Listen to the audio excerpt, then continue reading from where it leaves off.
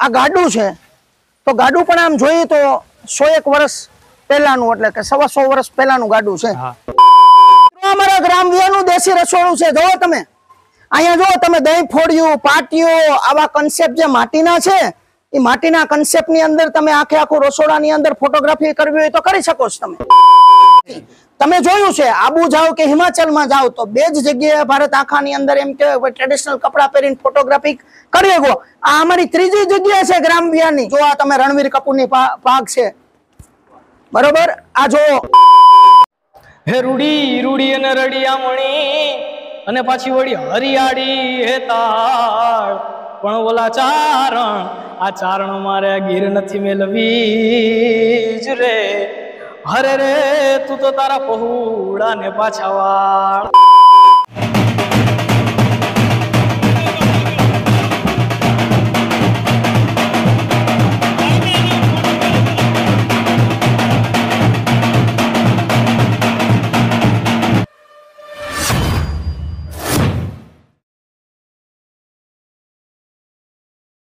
બોલો દ્વારિકાધીશ કી જય। दोस्तों તમે ઓલું ગીત તો સાંભળ્યું જ હશે કે ગાજે છે ગીત જ્યાં હે તું નાર રંગ ભર્યું નાનું રૂપાળું મારું ગામડું। ગામડું કોને કહેવાય તો કે જે ધૂળ ઢેફા ને પાણા હોય ભીતે ભીતે છાણા હોય ટાણા એવા ગાણા હોય અને મળવા જેવા માણા હોય કે જ્યાં ઉકરડા ને ઓટા હોય પડકારા હા કોટા હોય બળદિયાના જોટા હોય પણ માણા મનના મોટા હોય। અત્યારનો સમય જેવો છે કે શહેરની અને જીવનની ભાગદોડમાંથી આપણે ગામડાને ભૂલી ચૂક્યા છીએ। આપણી જે જૂની સંસ્કૃતિ છે આપણે એમને ભૂલી ચૂક્યા છીએ। તો આજે રાજકોટમાં આવેલું એક સુંદર મજાનું પ્લેસ કે જ્યાં એક સુંદર મજાનું ગામડાનું કલ્ચર સ્વરૂપે એક સુંદર મજાનું એક પ્લેસ તૈયાર કરવામાં આવ્યું છે કે જેનું નામ છે ગ્રામ વિહાર। તમને કંઈક નવીનતમ જાણવા મળશે અને તમે જે ગામડામાં તમારું જે જીવન વિતાવ્યું એની કંઈક જૂની એવી યાદ હોય તો પણ અમને કોમેન્ટ કરીને જણાવજો। વિડીયોમાં છેલ્લે સુધી જોડાયેલા રહેજો।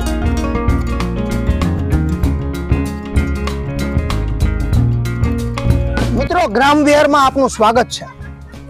તો સાહેબ તમને આ ગામડાનું કલ્ચર બનાવવાનો કેવી રીતે અને ક્યારે વિચાર આવ્યો? આમ તો જનરલી હું શિક્ષક છું। અરે વાહ।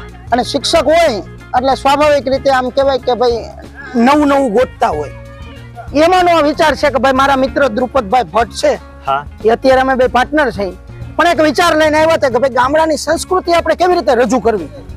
એના ભાગરૂપે અમે વૈચારિક રીતે જોતજોતામાં આવું આગળ વધતા ગયા કે ભાઈ બાળકોને શું જોઈશે બાળકોને કેવી રમત દેવી જેથી કરીને બાળકોને ભવિષ્યમાં જૂની યાદો એટલે કે એક પેઢી અને બીજા પેઢીને સાંકળવા માટે આ પુરાની જે રમતો છે એ રમતોનું અહીંયા આયોજન કર્યું છે। એવું છે તો હાલનું બધાને ખબર છે પણ ટ્રેડિશનલ કોઈને ખ્યાલ નથી તો એ વિચારથી અહીંયા ઘણા બધા એવા કન્સેપ્ટ અમે મૂકેલા છે કે જે ગ્રામ્ય પ્રકૃતિ જે જૂની હતી એને આપણે ધ્યાનમાં રાખીને આગળ વધ્યા છીએ અને ધીરે ધીરે વિચાર આગળ વધતા ગયા નવું નવું ડેવલપ કરતા ગયા એટલે આ અમારો અર્બન રૂરલ રિસોર્ટ અમે કહીએ છીએ ગ્રામ વિહાર એમાંથી આ બીજું ઉત્પન્ન થઈ અને વટ વૃક્ષ બન્યું। અમારા પિકનિક પોઈન્ટની અંદર બાળકોથી લઈ અને મોટી ઉંમરના તમામ ફેમિલી સાથે પિકનિકની અંદર આવે છે।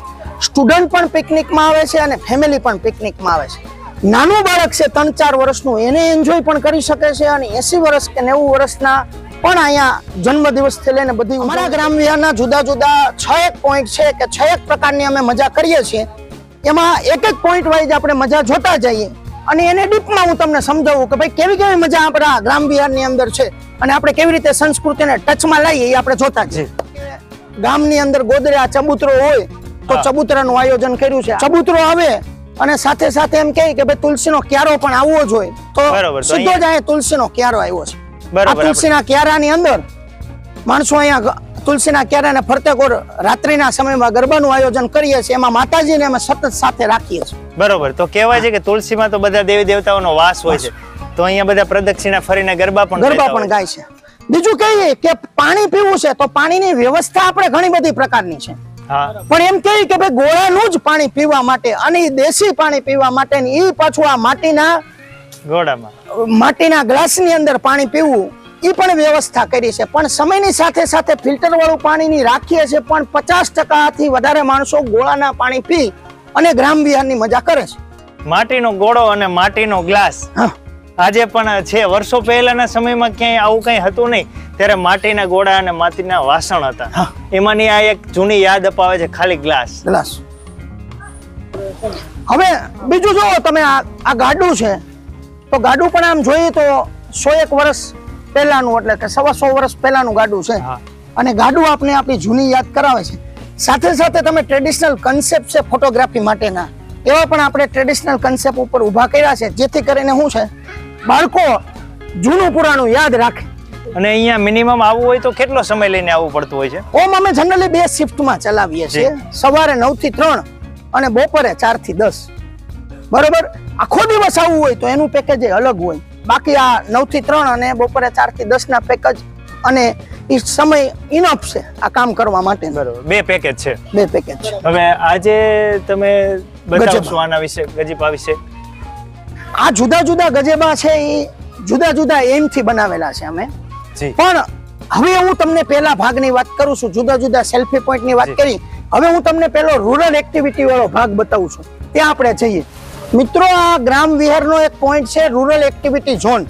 રૂરલ એક્ટિવિટી એટલે ગ્રામ્યની અંદર તમે જોવા જાવ તો આ જો ખાણીઓ છે, બરોબર, સાંભેલું છે, આવી રીતે ઘંટલો છે, આવી રીતે ઊભો રવૈયો છે, લઢણીઓ છે, બરોબર, યજ્ઞની સામગ્રી વાળો હવન છે, આવી રીતે આ જૈણી છે મોટી, કે આવા જુદા જુદા કન્સેપ્ટ અહીંયા રાખેલા છે. જે મિત્રોને ટ્રેડિશનલ કપડા પહેરીને ફોટોગ્રાફી કરવી હોય તો આ રૂરલ એક્ટિવિટી વિભાગમાં આ ફોટોગ્રાફી. આ શું છે જનકભાઈ? આ ખરેખર તો જમવાની અંદર માણસો બેસતા ટ્રેડિશનલ વેથી, આપણે પાટલા ઉપર જમતા. અત્યારે થાળીમાં જમ્યા છીએ, પેલા પાટલા ઉપર લાકડાના જમતા. ત્યારે ગોઠણ પાસે રાખવા માટેનું ઢીચણિયું છે. અચ્છા, ઢીચણિયું કે? હા, ઢીચણિયું એટલે ગોઠણ પાસે રાખી અને એ ઢીચણિયા ઉપર આમ પગ રાખીને, આડો પગ રાખીને જમતા, આમ કહેવાય એક ભાષા. કઈ રીતે જોવા?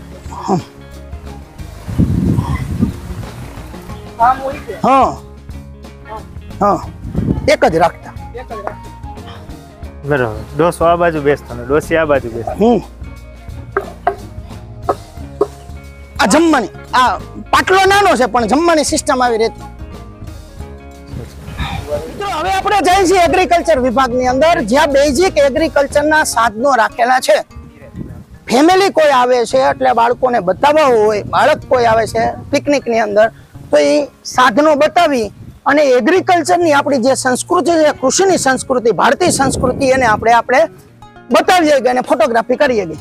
જેમ કે આમ કેમ એ દતાળ છે, ઓલું રાપ છે, બરોબર, આ એક દતાળિયું છે, એમાં જુદા જુદા એગ્રીકલ્ચરના સાધનો અહીંયા રાખેલા છે. હવે તમને એમ થાય કે એગ્રીકલ્ચરના સાધનોની અંદર આ જુદા જુદા સેલ્ફી પોઈન્ટ કેમ રાખ્યા છે? પણ ખરેખર એગ્રીકલ્ચરના સાધનો પાસે આપણો સમાજ અત્યારે દૂર ભાગે છે. અમે એને નજીક લાવવા માટે એવો કન્સેપ્ટ વિચાર્યો છે કે ભાઈ અહીંયા સેલ્ફી પોઈન્ટ મૂકીએ તો એ કૃષિની સાથે સંકળાવવા માટે એ કલાક કે અડધી કલાક કે 15 મિનિટ બેસશે, ફોટોગ્રાફી કરશે, એટલે એને મન થશે કે ભાઈ આ શું. સાહેબ, એગ્રીકલ્ચર એટલે ઘણા લોકોને એ પણ નથી ખબર. હા, એગ્રીકલ્ચર ખબર નથી તો આનું નામ તો ક્યાંથી આવડતું હશે? હા, બરોબર. આ જૂનો આપણો ખરપિયો છે. આ ખરેખર બળદગાડામાં બળદને આમ કહેવાય સાથી હોય, એ હકલતા હોય ત્યારે ખરપિયાની જરૂરિયાત પડતી હોય, તો અહીંયા ટ્રેડિશનલ કપડા પહેરી અને ખરપિયારે આમ ફોટોગ્રાફી કરતા હોય. જનરલી અમે જોતા હોય ને ફોટા આવતા હોય ત્યારે એ એગ્રીકલ્ચરની હારે ઇનડાયરેક્ટલી જોડાય છે. એટલા માટે આ કૃષિની અંદર અમે આ સેલ્ફી પોઈન્ટ રાખેલો છે. આ બધું ખેડૂતને લગતી બધું આને એગ્રીકલ્ચર કહેવામાં આવે. બેઝિક ટૂલ રાખ્યા છે અત્યારના, જે આમ કહેવાય ને કે અત્યારના ટ્રેન્ડના નહીં પણ બેઝિક ટૂલ છે, ઓઈની ટાઈપના. મિત્રો, આ એગ્રીકલ્ચરનો એવો ભાગ છે કે જો હુંડા અને ઇન્દ્રોણીઓમાંથી આ સેલ્ફી પોઈન્ટ બનાવેલો છે. પણ ખરેખર અહીંયા 5-10 જણા બેસી અને ગપ્પા મારે એવી જગ્યા બનાવી છે.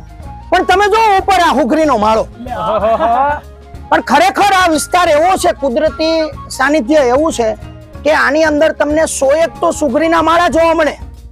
તમારે જોવું હોય તો તમે જોજો, સ્વિમિંગ પુલ ઉપર સુગરી અને સુગરીના માળા ઘણા બધા ત્યાં જોવા મળશે. એમ એક ઝાડે અહીંયા 10-10 સુગરીના માળા છે. આ એટલી બધી અહીંયા સુગરીઓ કે ચકલીનો જે પ્રકાર તમે ગણો છો, પણ ખરેખર આ બાળકોને બતાવવા જેવું છે. આ વડવાય ને એ સુગરીનો માળો ને, બરોબર, તો આ ફોટોગ્રાફી કરે બાળકો અને મજા કરે એવો પોઈન્ટ બનાવેલો છે. અને ખરેખર તો અત્યારે જે શહેરમાં જે બાળકો રહેતા હોય એમને તો ખબર નહીં હોય આ માળો શેનો છે. હા, એ મળતા હોય આમ બજારની અંદર એ પણ બનાવેલા હશે, આ કુદરતી છે. એમને ઓમ નો ખબર હોય ને કે આ પક્ષી કયું છે, કઈ રીતે એને માળો બનાવ્યો, એ ખાસ કરીને તો અહીંયા જ જોવા મળે છે. આજે એન્જોય ની સાથે તમે પર્યાવરણનું પણ જતન કરતા શીખડાવો છો. જરૂરી છે ને ભાઈ, શિક્ષક છે તો પર્યાવરણ તો શીખવાડવું જ જોશે ને. જી, તો એ પણ એક સારું એવું છે, તમે એક સાથે અનેક વિચારો દર્શાવો છો. ગ્રામ વિહારનો ટ્રેડિશનલ કન્સેપ્ટ છે. ટ્રેડિશનલ ઝોન એટલે અહીંયા ટ્રેડિશનલ કપડા લેડીઝના છે, બાળકોના છે અને જેન્ટ્સના પણ છે, અને પહેરી અને ફોટોગ્રાફી કરી શકો છો. આ બધું અમારા પેકેજમાં છે, કોઈ એક્સ્ટ્રા ખર્ચ અહીંયા દેવો પડતો નથી. તમે જોયું છે, આબુ જાઓ કે હિમાચલમાં જાઓ તો બે જ જગ્યાએ ભારત આખાની અંદર એમ કે ટ્રેડિશનલ કપડા પહેરીને ફોટોગ્રાફી કરી શકો. આ અમારી ત્રીજી જગ્યા છે ગ્રામ વિહારની. ખરેખર આ ફોટોગ્રાફી કરવી હોય તો આવી જુદી જુદી પાક જો, આ તમે રણવીર કપૂરની પાક છે, બરોબર, આ જો બીજી ટ્રેડિશનલ પાક, આ પાક પહેરીને પણ ફોટોગ્રાફી કરી શકો છો. ખાસ કરીને આવા જુદા ઘણા પ્રકારના તમને હુંડા પણ જોવા મળશે. આ પણ ફોટોગ્રાફીનું એક લેડીઝનું ઇક્વિપમેન્ટ છે, એક ભાષામાં બોલીએ તો. આવું ઘણું બધું તમને ટ્રેડિશનલ જોવા મળશે. તમે આ ખાટલી જોઈ રહ્યા છો, આ ખાટલી 50 વર્ષ પહેલાની છે. મારી ઉંમર અત્યારે 42-43 વર્ષ છે, પણ મારી આમ એક ભાષામાં બોલીએ છઠ્ઠી આ ખાટલી ઉપર થયેલી છે. હા, જન્મ થાય ત્યારે બાળકને આ મારો રિયલમાં મારી ઘરની ખાટલી છે, પણ આ ખાટલી છે એ મહત્વનો પોઈન્ટ છે. આવું ઘણું બધું તમને ઝીણું ઝીણું જોવા મળશે. 1 2 3 સ્ટાર્ટ. એરી હામણા મનામણા સુરે થઈ ગયા, કીધા વગર તપુર રે થઈ ગયા. એરી હામણા મનામણા સુરે થઈ ગયા, કીધા વગર તપુર રે થઈ ગયા. એના ગયા પછી જિંદગી જાણ પૂરી થઈ ગઈ, એના ગયા પછી જિંદગી જાણ પૂરી થઈ ગઈ. મારી હમાર નારે જતી રે રહી, મારી હમાર નારે જતી રે રહી. દેશી રસોડું છે, જોવો તમે અહીંયા, જો તમે દહીં ફોડ્યું, પાટિયું, આવા કન્સેપ્ટ જે માટીના છે, એ માટીના કન્સેપ્ટ ની અંદર તમે આખું રસોડાની અંદર ફોટોગ્રાફી કરવી હોય તો કરી શકો છો તમે. જનકભાઈ, ખાસ તો મારે ફૂડનું ઇન્સ્ટાગ્રામમાં પેજ છે, તો અમારા વ્યુઅર્સને એવું જણાવો કે આની અંદર જે બનેલું ફૂડ એનો ટેસ્ટ કેવો હોય? જો દેશી હા, બરોબર. માટીના વાસણોની અંદર એમ કે ભાઈ માટીનો કુકર છે કે માટીનો આ પાટિયો છે, આની અંદર જે સબ્જી બનાવતા હોય એનો ટેસ્ટ અલગ જ હોય. પણ આપણું અત્યારનું યુવાધન છે, ખાસ કરીને ગુજરાતનું યુવાધન કરો કે ભારતનું યુવાધન, એ માટી બાજુ વળે. અને એક બાજુ જોવા જાય તો માટીના વાસણોની અંદર ખાતા શીખે, એટલે એ જમશે. જેથી કરીને શું છે, જે અત્યારના પ્રશ્નો છે, આ દર્દીઓ વધતા જાય છે, એ આમાં ઘણા બધા ઓછા. તો સર, આ બધા લોકોએ આ વાસણ તો જોયા જ હોય, પણ આ વાસણમાં શું શું વસ્તુ બને એની જરીક માહિતી આપો ને. જો માટીના વાસણો તો અહીંયા ઘણા બધા છે, બરોબર, 20 પ્રકારના વાસણો મેં લઈને ગોઠવેલા છે. પણ કહેવાનો મતલબ છે, આ કુકર છે તો કુકરની અંદર સબ્જી બનાવવી હોય તો સબ્જી બની જાય. બરોબર. બીજું એમ કે આપણે ખીચડી બનાવી છે, માટલાની ખીચડી, તો માટલાની અંદર ખીચડી બનાવવી હોય તો થઈ જાય. એને પાટિયો કહેવાય છે. હા, અમે એક પાટિયો બોલે છે, પાટિયાની ખીચડી, પાટિયાનું શાક, આવી રીતે પેલા બનતું. બરોબર. આ રહ્યું, આટલો લોટ બાંધવા માટેનો ઉપયોગ કરવો હોય તો આનો લોટ બાંધવા તરીકે ઉપયોગ કરીએ છીએ. આપણે કાથરોડ કેવી છે, આ માટેની કાથરોડ છે. હા, આપણે દહીં જમાવવું છે તો દહીં ફોડ્યું છે, આ દહીં ફોડ્યું છે, આની અંદર દહીં જમાવી શકો છો. સાથે સાથે તમે જો અથાણા આપણે હાચવવા માટેનો જૂનો આપણો દેશી ઉપચાર છે. આ સિરામિકની પેલા બહેણી આવતી અને આની અંદર અથાણું રાખતા, તો અથાણું રાખવાનું છે. આવા ઘણા બધા કન્સેપ્ટ આની અંદર તમને જોવા મળશે. પેલા તો આ જ બહેણી હતી અને અત્યારે તો હાલ કાચની થઈ ગઈ, એટલે મોસ્ટ ઓફ લોકોને અત્યારના જનરેશનને ખબર જ ના હોય કે આ વસ્તુ જે હતી એ રીતના. આ બધું છે, એ બધું 1900 એમ કે ભાઈ. હા, બરોબર, પહેલાની વાત છે. તો સાહેબ, કુકર તો એમાં ગેસ અત્યારે આવતો હોય, ગેસ ભરાય ને સીટી વાળું આવે, હેન્ડલ વાળું આવે. આ તો વસ્તુ જ આખી એન્ટિક છે. પણ અત્યારે બજારની અંદર માટીના પણ કુકર સીટી વાળા મળવા મળ્યા છે. ઘણા બધી પ્રોડક્ટ આવે છે. એક્ઝામ્પલ તરીકે આપું તમને કે ભાઈ મીટીકુલ નામની પ્રોડક્ટ છે મનસુખભાઈ પ્રજાપતિની, એની અંદર તમે જોજો સીટી વાળું કુકર પણ તમને જોવા મળશે. ઇવન એની પાસે ફ્રીજ પણ જોવા મળશે માટીનું.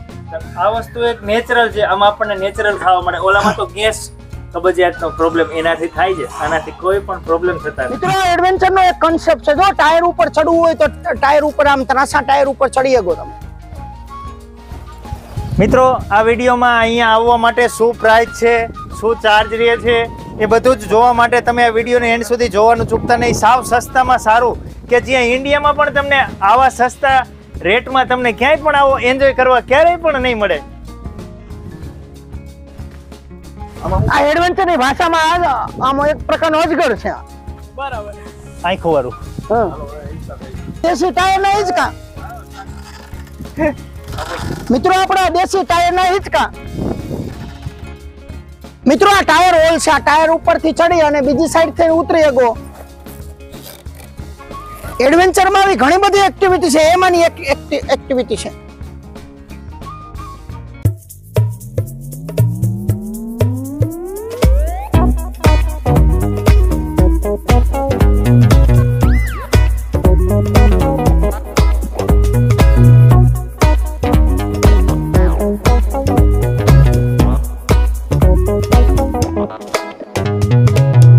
મિત્રો આ કમાન્ડો નેટ છે, જો તમે કમાન્ડો નેટ ઉપરથી આ ભાઈ ચડી રહ્યા છે. અને આવી જ રીતે આગળ જાવ તો બેલેન્સિંગ માટે આને પાટિયા બેલેન્સિંગ આપણે બોલીએ છીએ દેશી ભાષામાં, પણ જો પાટિયા ઉપરથી બેલેન્સ થઈને આગળ વધશે.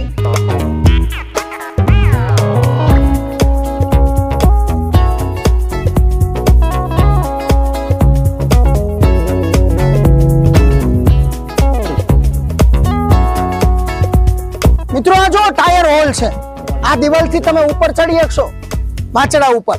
આ સાઈડમાં જો તો યુ બ્રિજ છે, આવી રીતે ટાયર બેલેન્સિંગ છે, આવી રીતે ઝિગઝેગ બેલેન્સિંગ છે.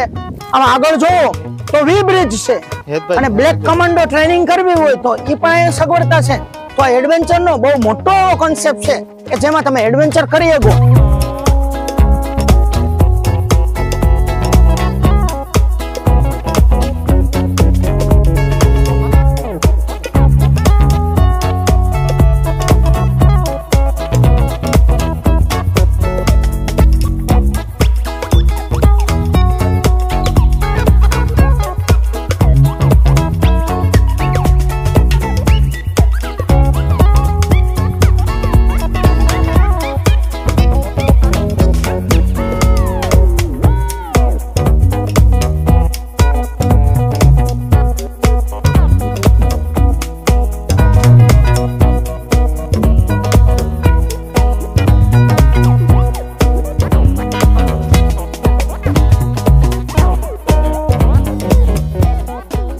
દોસ્તો તમે ગ્રામ વિહારની અંદર આવો ત્યારે એક પાણી સાથે રમત એટલે કે એક નવો જ એક કોન્સેપ્ટ છે, અને ખાસ કરીને સ્વિમિંગ પુલ પણ હોય છે. અને તમે જોઈ રહ્યા છો કે આ જેન્ટ્સ ચેન્જ રૂમ છે અને એમની પાસે જ લેડીઝ ચેન્જ રૂમ છે. તમે ઘરેથી કપડાં લઈ આવીને અહીંયા સ્વિમિંગ પુલમાં એન્જોય કરી શકો છો. તો ચાલો હું તમને બતાવું સ્વિમિંગ પુલ કે લોકો કઈ પ્રકારની મજા માણી રહ્યા છે. દોસ્તો તમે જોઈ રહ્યા છો કે આ ગ્રામ વિહારના સ્વિમિંગ પુલમાં ઘણા બધા લોકો છે જે ખાસ કરીને એન્જોય કરી રહ્યા છે. ગ્રામ વિહારની વિઝિટ કરવા આવેલા લોકો પાસે જાણીએ કે એમને કેવી મજા આવે છે. તમને કેવી મજા આવે છે? અમને બહુ મજા આવે છે, ફેમિલી સાથે આવ્યા છીએ અને ગામડા જેવી એન્જોય થાય એવું છે. બરાબર. અને તમે ક્યારે આવ્યા અહીંયા? અમે 4 વાગ્યા. બરાબર છે. અને ગ્રામ વિહારમાં તમે કેટલી વાર આવેલા? ગ્રામ વિહારમાં પહેલી જ વખત છું, પણ મજા આવે એવું છે, બહુ એન્જોય ટાઈપ જ છે. બરાબર છે. ગ્રામ વિહારમાં જરૂરથી મુલાકાત લેવા જેવું છે, એકવાર એન્જોય કરવા જેવું છે, બહુ મજા આવે એવું છે, એટલે મોસ્ટ વેલકમ. દોસ્તો તમે જોયું ને કે લોકો કઈ રીતે અહીં સ્વિમિંગ પુલમાં મજા માણી રહ્યા છે. તો આપણે પણ મજા માણીએ, તો વિડીયોમાં છેલ્લે સુધી જોડાયેલા રહેજો.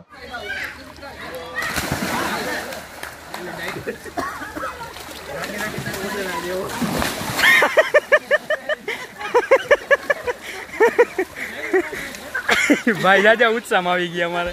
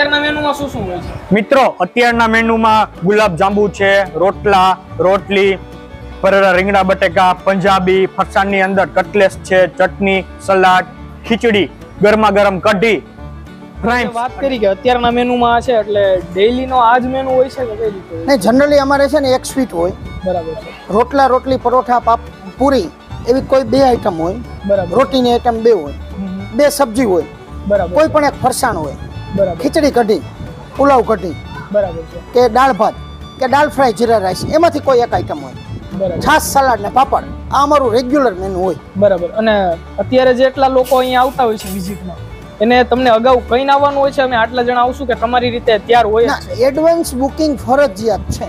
બરાબર, જે બુકિંગ કરેલા હોય ને અમારા લિસ્ટમાં હોય એ જ બરાબર. આવી શકે. અને તમે જે ચાર્જ કઈ રીતે કીધો તો એ જરાક બધા દર્શક મિત્રોને જનરલી ચાર્જ છે ને અમારો પર પર્સન એડલ્ટના 666 રૂપિયા, 5 થી 12 વર્ષના બાળકો છે ને 444 રૂપિયા, 1 થી 4 વર્ષના બાળકની કોઈ ફી રહેતી નથી.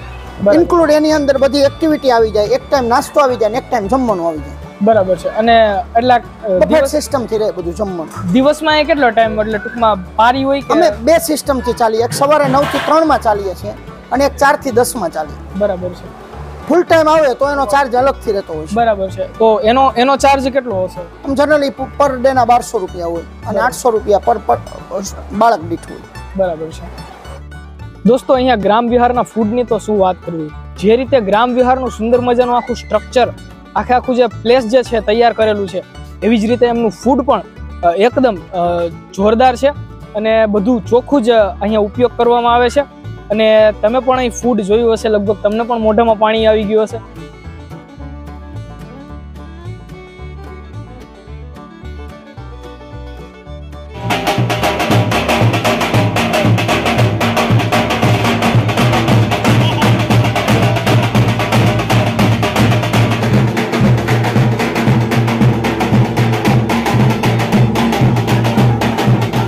તો મિત્રો કેવો લાગ્યો આ તમને વિડીયો? મિત્રો આ ગ્રામ વિહારમાં એક અલગ જ અદ્ભુત તમને નજારો મળ્યો જોવા. તો મિત્રો જ્યારે પણ તમે રાજકોટ આવો, જ્યારે પણ સૌરાષ્ટ્રમાં આવો, શનિ રવિની રજા હોય ત્યારે આ ગ્રામ વિહારમાં આવવાનું ચૂકતા નહીં.